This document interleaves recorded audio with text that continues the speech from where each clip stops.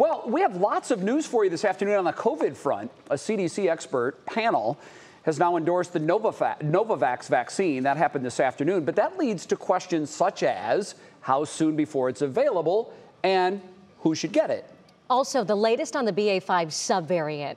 COVID cases, they've tripled in Europe, and hospitalizations are starting to go up too. So what does that mean for us here in Ohio?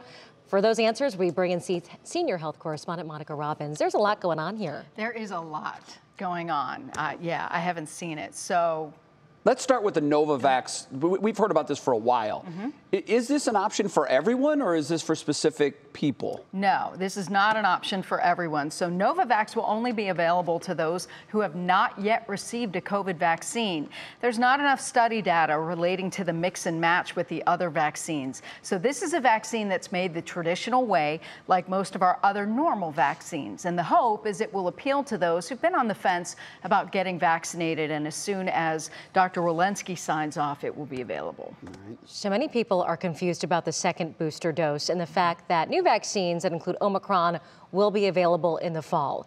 Should people get it now, or should they wait? You know, we're seeing cases go up. So here's what I'm being told by docs. Anybody who is eligible, get your second booster dose right now, especially those who have compromised immune systems, high blood pressure, diabetes, or other comorbidities. As of last week, the new subvariant BA.5, which is far more contagious, is now half of Ohio's cases. Nationally, it's causing a rise in hospitalizations, and we've seen a bump here in Ohio too.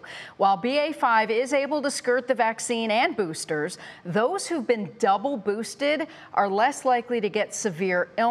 Those who've had the original shots in one booster, even if they had Omicron over the winter, are still getting a very bad cold, not necessarily hospitalizations. So for that reason alone, the second boost may prevent you from getting that wicked cold that you probably know a lot of people have had. And yes, even if you get your second booster now, you will be able to get the new one in the fall. Second boosters are available for the immunocompromised and those over 50, but as cases rise, and I bet this is going to happen in the next week or so, those second boosters are going to be made available for everybody. Okay, very good. Am I imagining this, or once upon a time, did you not sit there and say that we were going to have some sort of nasal spray vaccine? Is that still an option? Yeah, where is that? Where are they? Yeah, where? I'm not imagining that. You did tell us that, yes, right? Okay. Yes, I did tell you that. And likely it's going to be a couple of years before we see these on the market. So Operation Warp Speed, it's over, so government funding isn't pouring into this research. Now, Harrington Discovery Institute at UH actually funded research into two intranasal COVID treatments. One is a vaccine, and the other is a once-a-day self-administered nasal spray that would offer 100% protection from catching COVID. Wow. However, neither is in human clinical trials yet, and they don't seem to be fast-tracked like those original COVID vaccines. So yeah, this is back to the traditional way. We gotta wait for the normal. The slow plotting? Yeah. I don't like that method. I like the fast track much better. You know what? I don't like it either. And honestly, as the COVID variants, the subvariants keep coming out, we are not out of the pandemic yet, folks. You know, and we don't know what's going to happen with BA.5. This is something you really need to pay attention to. Is there any indication yet that the fear originally was they were so deadly?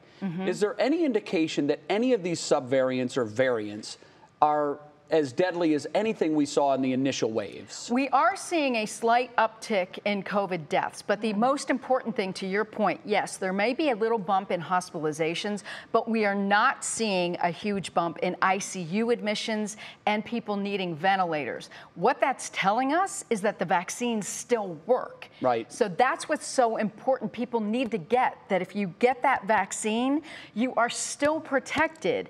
Even though you might get a wicked cold, you are still protected from severe disease. And the messaging is, early on, people thought, get the vaccine, you won't get the virus. No. The messaging has changed completely. You will likely get the virus. I mean, at some point or another. We're all going to get it. Yes, but the idea is you're not going to be as sick. and more people will survive it. That was the point from day one of Right. these vaccines. They were never meant to prevent you from getting COVID. I do think it was rolled out with a bit of a messaging problem, though. We were told, I thought, I'm good, I'm protected, I won't get it. The entire vaccine, I never told you that. No, you didn't. She did not. She did not say that. I heard that elsewhere. But I'm sure you did. And that's been the problem since day one. Right. The messaging of this entire pandemic has just been not so. That's why we rely so heavily on you.